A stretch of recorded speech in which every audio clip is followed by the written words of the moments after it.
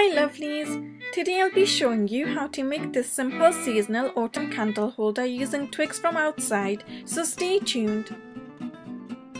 You will need wire cutters, scissors, hot glue gun, an old glass jar, leather cord, and twigs from outside. Let's get started. Grab a twig and put it against the jar and see how long you want it. Make some twigs short and long. Then cut the twigs with the wire cutters. Next, apply some glue to the jar and stick the twigs on.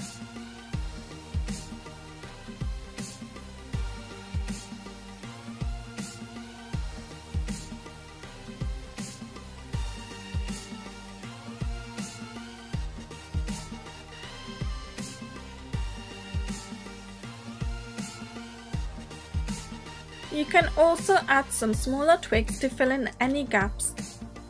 Once you have finished sticking the twigs on, get your cord and wrap it around the jar in the middle and tie it into a bow.